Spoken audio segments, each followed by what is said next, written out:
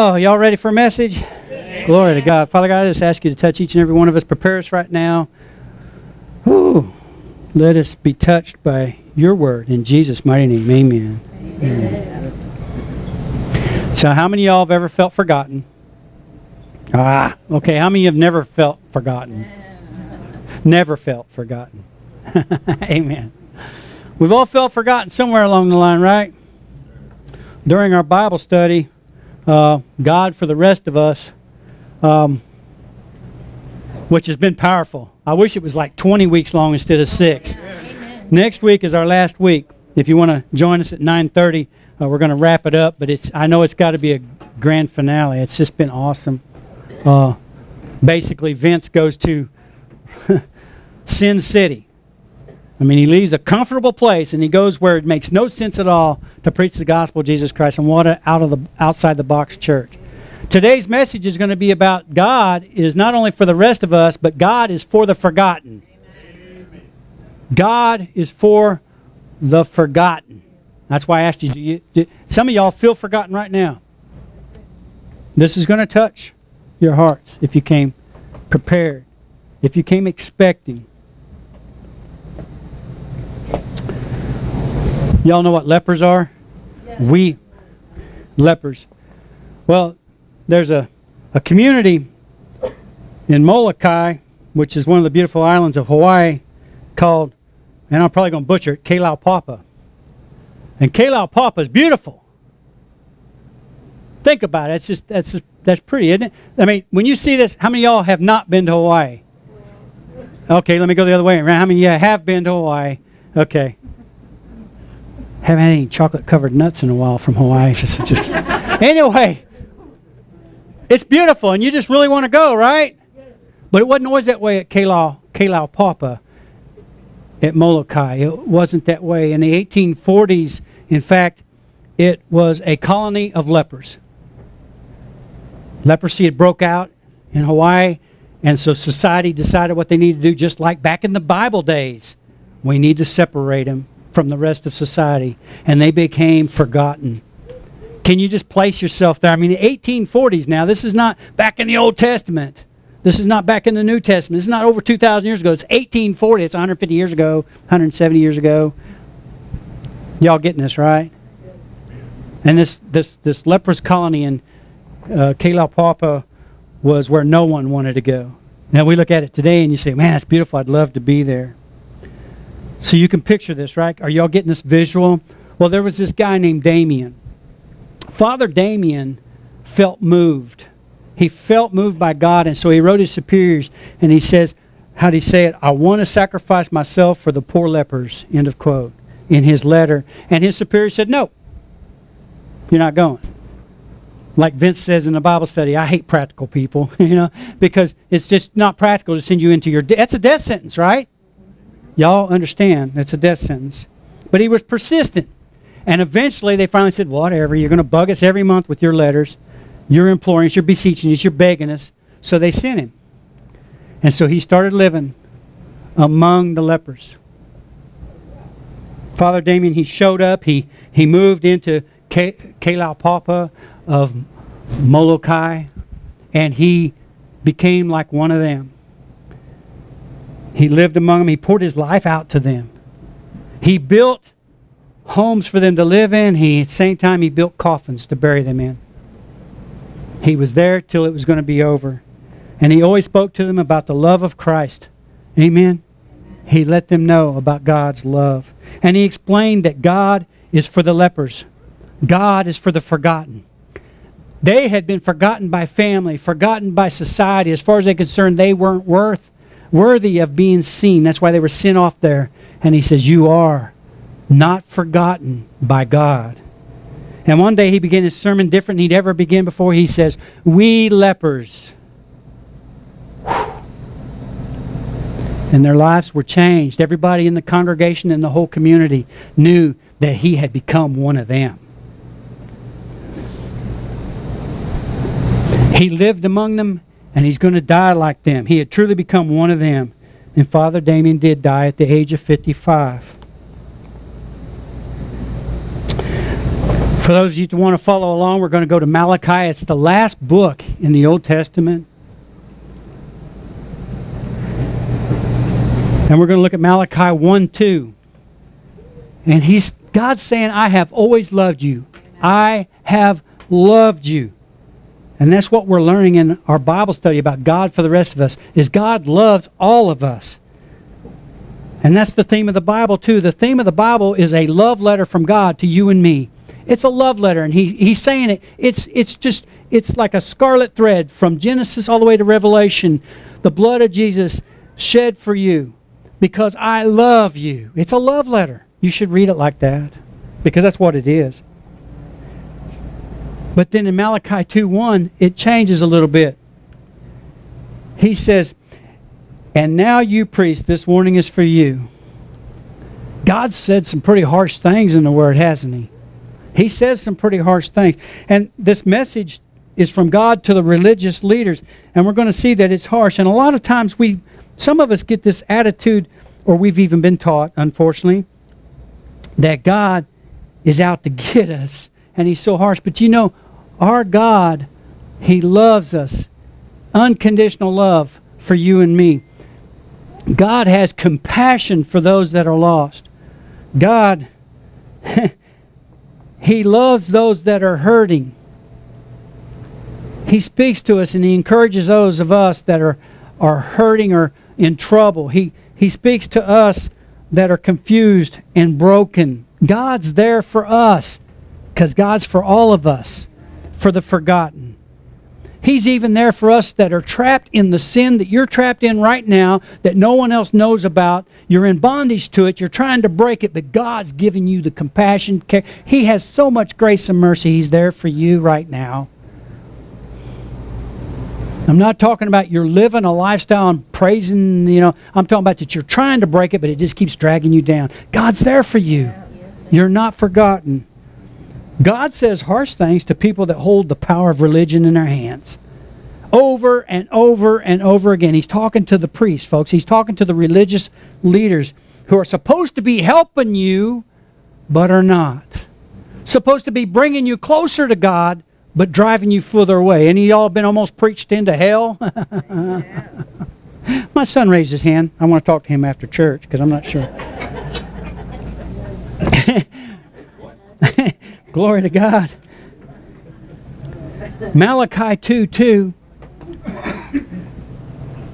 This is harsh.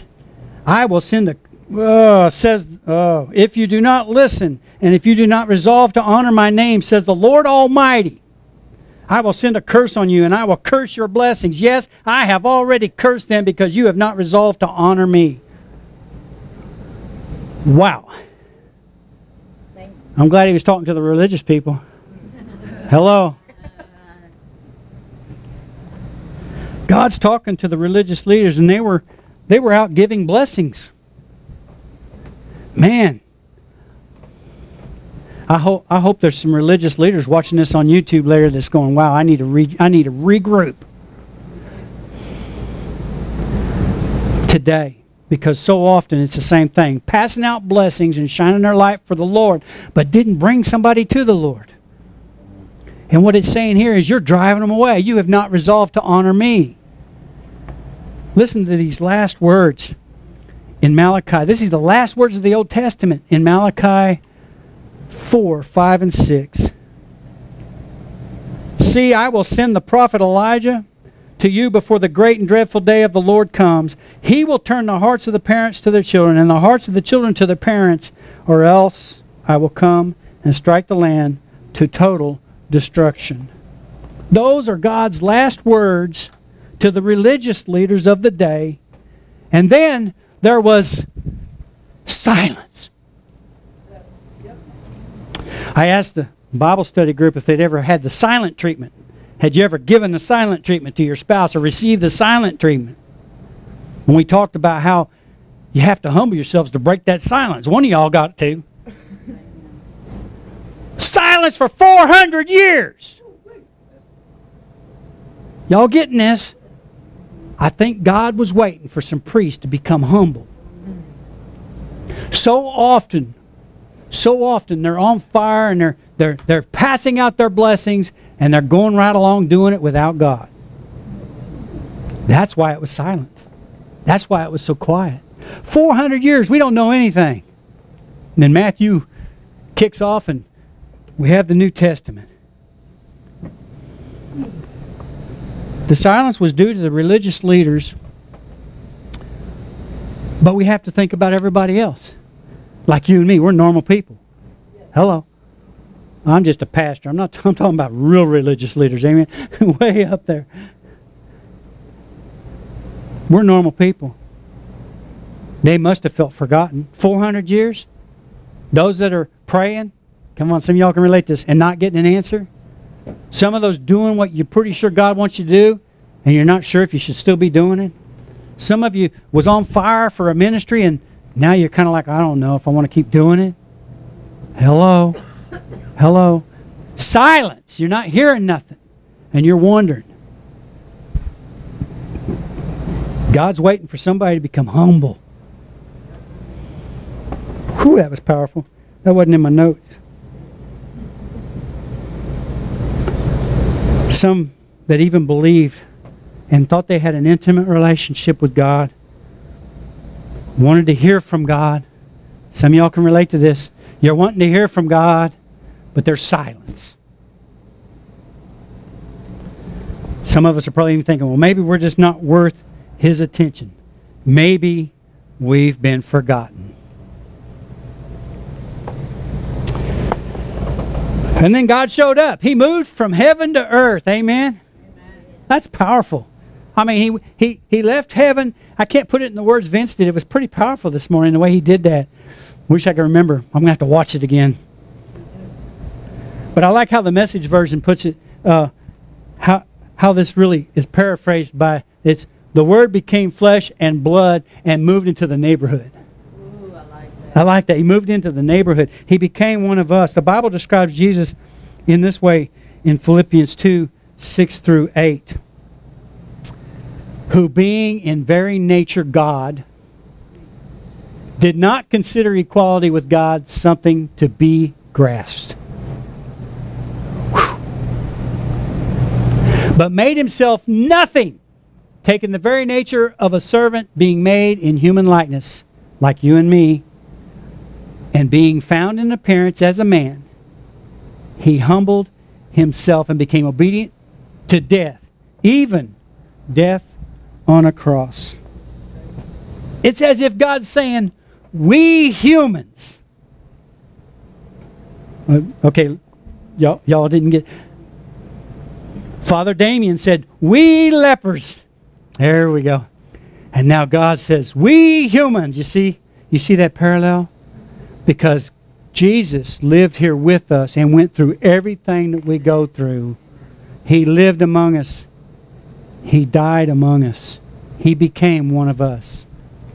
That is powerful.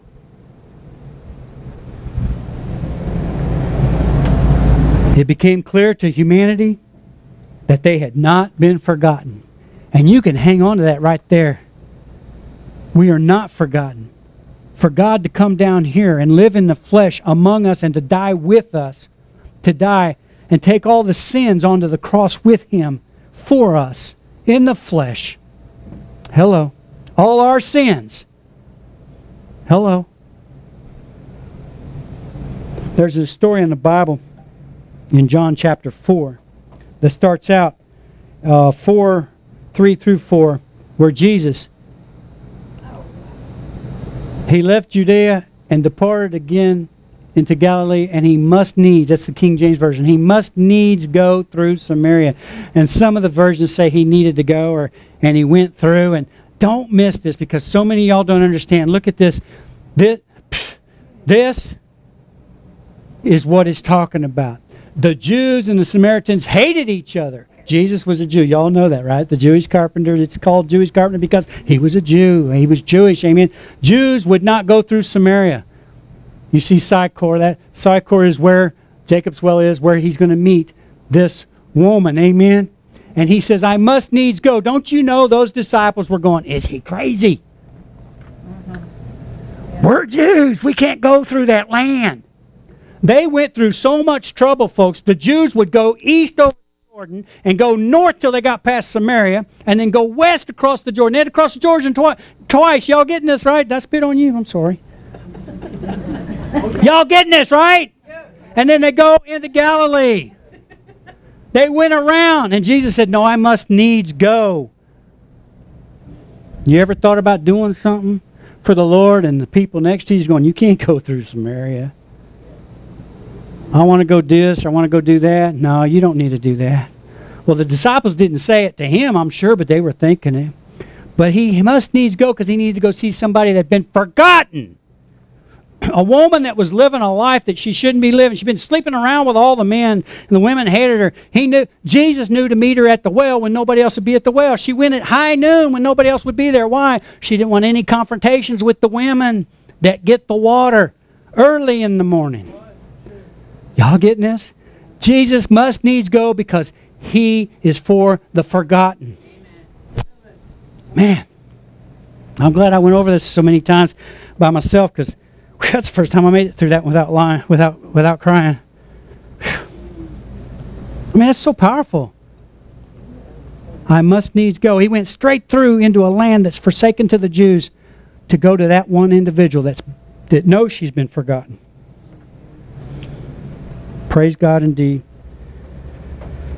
I'll bet pretty quickly anybody that was following Jesus knew he was for the forgotten. Because of that, amen.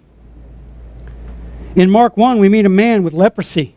And back then, it was just like in 1840, but back then it was even worse. As soon as you had the signs of leprosy, you were separated from society. So you were what? You were forgotten by society, by family. You were removed from it. Lepers knew that they had to keep their distance. But in Mark chapter 1, a man with leprosy comes to him. You can look it up, Mark 1:40. The man comes to him and says, if you are willing. I got part of it up here.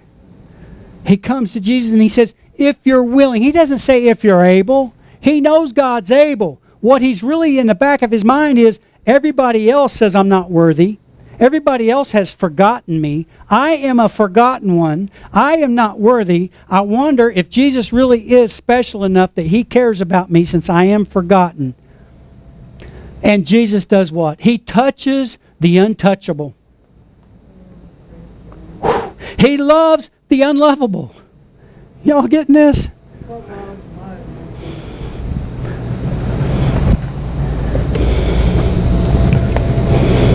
Filled with compassion and love, grace and mercy, Jesus Christ touches him. Touches him.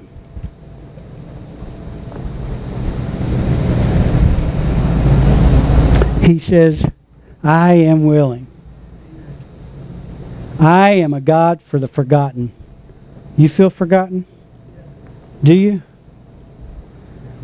So if you feel forgotten, I'm assuring you today that you're not forgotten by God. You're not forgotten by the Lord Jesus Christ. And he wants to touch you right where you're sitting right now. Because there is no one in here. One of two things. You either feel forgotten right now, and I don't know if it's forgotten by family, forgotten by co-workers, forgotten by God. Some of y'all are in here thinking you've forgotten by God because your prayers ain't being answered. Or, here's the kicker, if you don't feel that way, then the other way is that you know someone that feels forgotten. There's no one in here that doesn't feel one or the other way. It's impossible. You either feel forgotten right now in some way, shape, or form, or you know someone that feels forgotten. Isaiah 49:13-16. This is how God answers the people that felt like they were forgotten. And he says, shout for joy, you heavens. Rejoice, you earth. Burst into song, you mountains. For the Lord comforts his people and will have compassion on his afflicted ones. But Zion said, the Lord has forsaken me. The Lord has forgotten me. Can a mother forget the baby of her breast and have no compassion on the child she has born? Though she may forget, I will not forget you. Praise God. See, I have engraved you on the palms of my hands. Your walls are never before me. God says, forgotten? Can your mama forget you? Maybe so, but I can't. I have not forgotten. You pick that up or I'll probably go be on Funniest Home Videos later. And I know that what I just said is reassuring to some of y'all. That touched you and you're like, wow, I got to hold on to that. And there's others saying, hey, I feel forgotten by God, and I felt by God, and I have felt forgotten for a long time, Monty. And you're not helping me out a whole lot here. But I understand that too, and check it out. That's actually pretty good sometimes. It's like, oh, don't drop me there. Don't tell me that. Just go out and stay forgotten. Well, this is pretty powerful. See, there's a...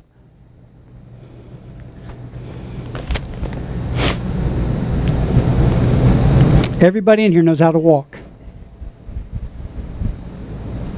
But we didn't just get up and walk. And Daddy didn't want to let go.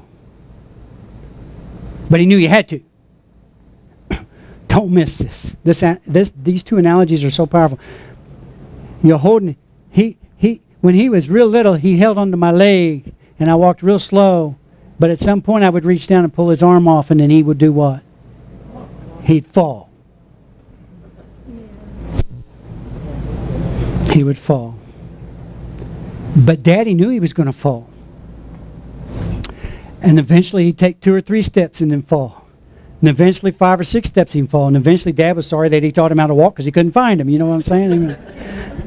Do you see what I'm saying?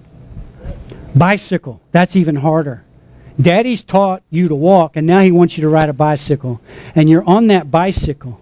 And you want him to let go, but you don't want him to let go. And you're pedaling so good and everything's straight because Daddy's back there holding on to the little seat. And finally, Dad lets go, knowing you're not going to go very far. And you go down hard.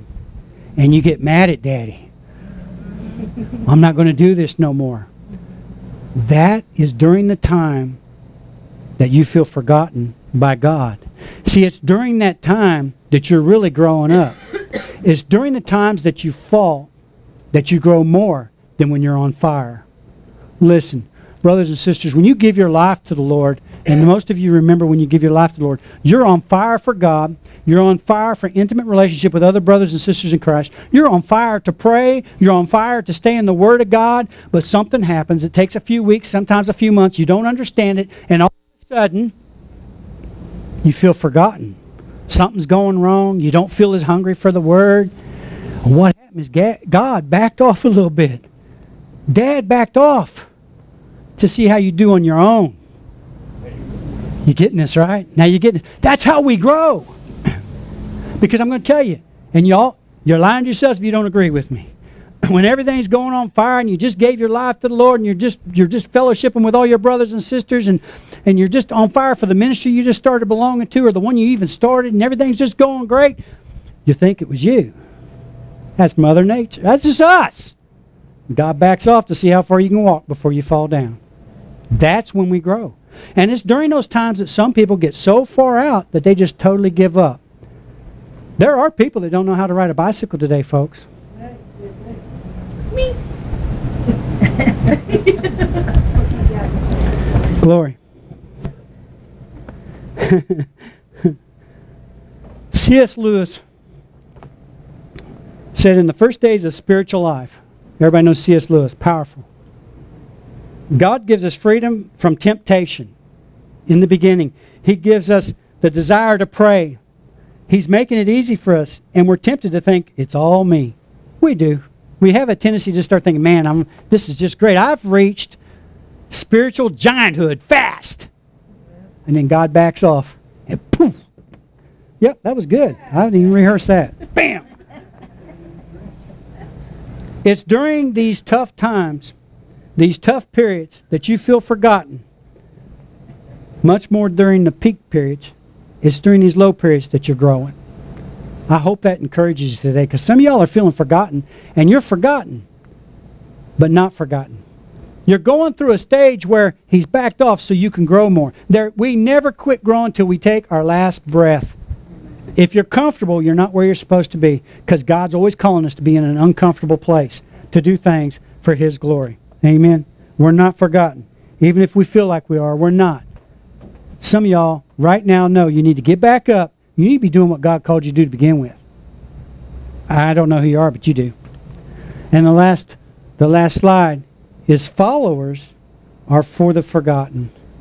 That's for that other part of y'all, which is a lot less than 50%, because most of us feel forgotten in some way, shape, or form. I shared how I've screamed at God. Hello, I'm your servant. I'm still half blind, God. What's going on?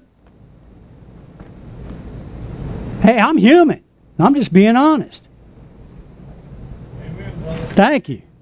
Glory. Somebody. Everybody's like, oh, I'm not going to go to that church. You don't. I feel forgotten, Lord. But I'm down here and I'm realizing this is my time of growth. And that's how I've been an inspiration to other people. Not because of me, but because the Holy Spirit showed me that I should be doing some other things. Things I hadn't done in 30, 40 years. To let my light shine with those people. Try to get somebody to know Jesus on top of the Texas. Her name, I got it wrote down. But I realized after she walked away, when she told me she's from California, that she's got some problems. I don't mean that. What I'm saying is just so liberal and just so ungodly anymore, you know, where she's from. But, you know, I was talking about God up there, of course. I was so close to Him. But as followers of Jesus, we're supposed to share with people that feel forgotten. So if you don't feel forgotten, you should be letting them know that God loves the forgotten. He's here for the forgotten. He's the God of and for the forgotten. Some of us don't feel forgotten right now, but you're not sharing with the forgotten. And I guarantee you, just as I said that, God put on your heart an individual in your life that feels forgotten. And you should feel guilty because you are the one that God wants to use. You are the one that God wants to touch that person and let them know that He loves them. That's all you got to do. And since you have felt forgotten in the past, you can relate to that. And you can let them know. Is there someone in your church that has shown God's love to a forgotten person or a group of people? And what impact did it have? This morning at 6 o'clock, this is like it was rehearsed for the sermon. I'll close with this. At 6 o'clock, I get a private message. Don't know the guy. But the president of the Risen MC was stranded. And this was one of his MC members. And said, hey, I've got a brother in Gatesville that he's been pulled over by the cops and his bike's being confiscated. Can you help him? Well, now, I was thinking in the flesh that early in the morning, but I replied in the spirit. Amen? Y'all understand what I'm saying? Sure, I can help him, but my wife's asleep right now, so I was trying to butter him up that it might take a few minutes to go get the president. And long story short, the cops dropped him off at my house, and we gave him a ride to his house. The bikers are a forgotten society. Why did they call me? Because we, as followers, are supposed to let the forgotten know that they're still loved by Jesus Christ. Amen? You say a prayer for him. He's lucky he didn't go to jail. Amen. One person who really got this idea was Mother Teresa. And Mother Teresa, she ministered to lepers like Father Damon did. And they even asked her, they said, what should I do? Should I buy a ticket to go there? And she said, these are so powerful. Mother Teresa said, I know you think you should make a trip to Calcutta, India, but I strongly advise you to save your airfare. Listen to this. This is going to touch you. This is a closing. It's easy to love people far away. It's not always easy to love those that live right next to us. Amen. She says, there are thousands of people dying for a piece of bread, but there's even thousands more dying for a bit of love and a little bit of attention. Oh, acknowledgement. See, you don't have to move to Calcutta, and you don't have to belong to an overseas mission. You just need to do what God wants you to do right here. You can make a change right here. Within this group right here, I bet some of y'all got a name of somebody else sitting in here that feels forgotten. For the next person in your neighborhood or the next person at your job or school, I'm praying right now, who's the person that you could show up for? Who is the person that you can touch? One guy told Mother Teresa, I wouldn't touch a leper for $1,000. And Mother Teresa says, I wouldn't either, but I would touch one for the love of God. Amen. Who are you going to touch today? Let's pray. Father God, I thank you for such a powerful message, Lord. I pray each and every one of us came here expecting that you've touched us. And Lord, I pray that you've shown us, the ones of us that feel forgotten, that we're not forgotten. Lord, that we feel your compassion. We feel right now, beyond all understanding, the peace and comfort that only you can bring. And Lord, I pray that you bring us out of that forgotten state and realize that you really are and have been part of us, and that you'll never forget us. And then, Lord, I also pray for all those of us that things have been going great, that you put on our hearts that one individual or more. Maybe it's a group of people. You've given us the wisdom to go talk to them, to go show them the love of Christ, whether it's with a touch, an action, or words. And you give us the courage to follow through and do the things you want us to do today. In Jesus' mighty name, amen and amen. Glory to God. As I said, we're going to go across